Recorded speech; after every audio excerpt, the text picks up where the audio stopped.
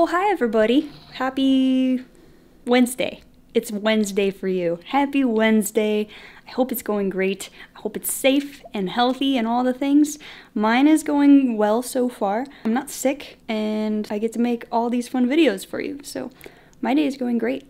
Obviously, I'm going to film another video today. I'm on a roll every day this week so far, all 2 of them. I want to do a kendama video because somebody in the comments requested that I do more kendama. So I'm gonna do a kendama video. I do read the comments, see? So I'm gonna do this kendama. I'm gonna use the Chrome kendama today. Chrome? I don't know how to say it. I'm gonna use this one. I kind of feel like it would be fun to try to match it. You know how I am with my matching colors. So I'm gonna see if I have any bright red shirts. I actually don't know if I do. So let's go look.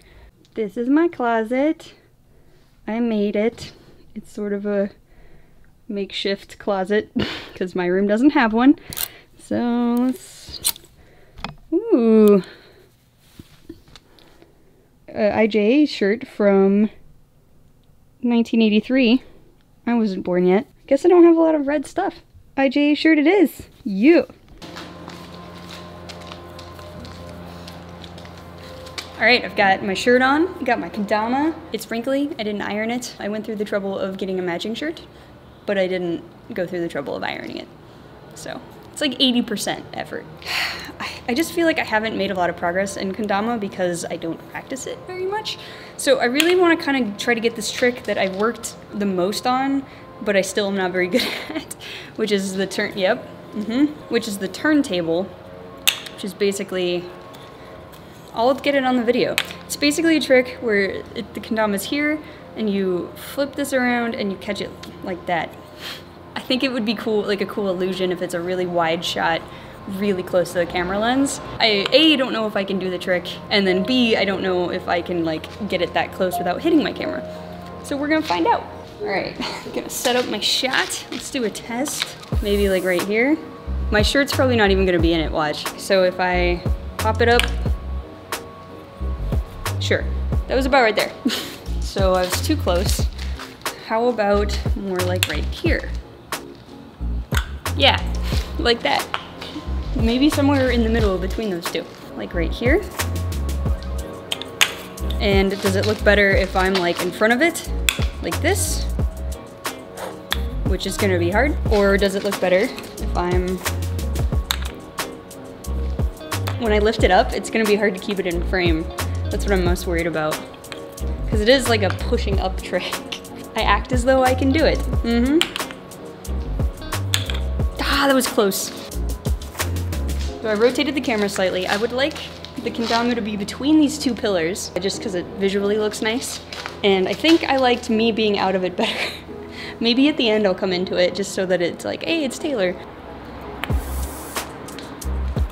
All right, that was a warm-up. Let's try this. Is there an easier trick I can do? Like really close. Oh, come on. I'm really worried it's gonna go out of frame. Oh, come on. And here I thought this would be the thing that wouldn't touch the coronavirus ground. All right, it's going too high. I can't do this trick. I'm just gonna play around with like some other ones and see if one of them just looks particularly satisfying, especially because I can slow it down and get like a really juicy slow-mo close-up. Okay, gotta get low. I could just cheat it and be like, blink. Let's just see what that does.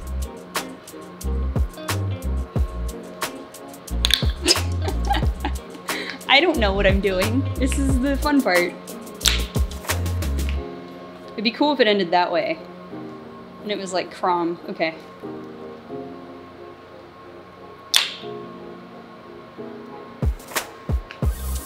I don't know. This might be really stupid. Let's try this again. Yeah, sure. Let's try that. It's gonna be like a product shot. I don't know.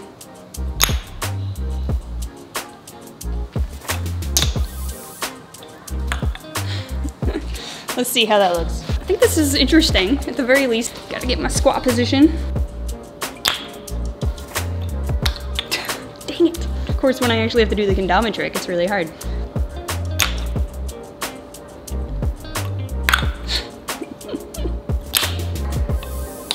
Oh, come on.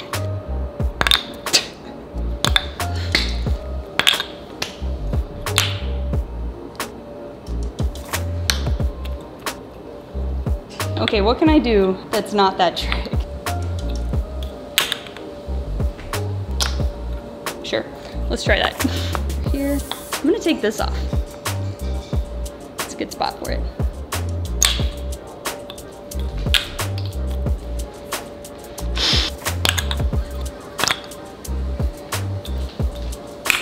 That's too big. It's not gonna be in shot anyway.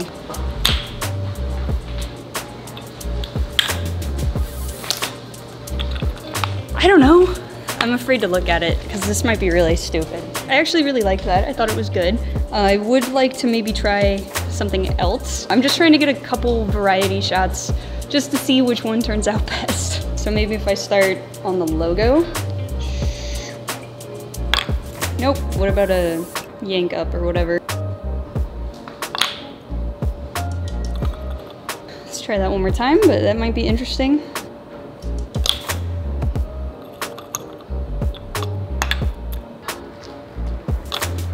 Yeah, I think that was a success. We'll see when I actually go to edit it, but I think that the whole point of that was just to do something different. I don't see a lot of kendama videos that use that like close-up thing, so hopefully it looks a little different than something you would normally see. I liked it because it got to kind of flex my creative muscles, you know?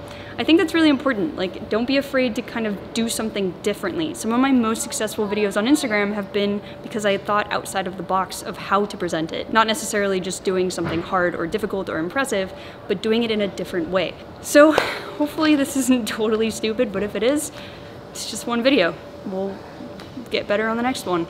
Thank you so much for watching. I hope you enjoyed this video. If you haven't already, please subscribe if you want. And then also if you want to do extra support, you can go over to my Otter Club on Patreon and join that. If you want a kendama, you can go get one of those at Kendama USA. Also, you should support the IJA. They're awesome. There's a link in the description to them as well. What else? Oh, the final video will be posted over on my Instagram. There's a link in the comments. Go click on it and see it and show it some love and, you know, see how it turned out. Stay safe and healthy. Okay, bye.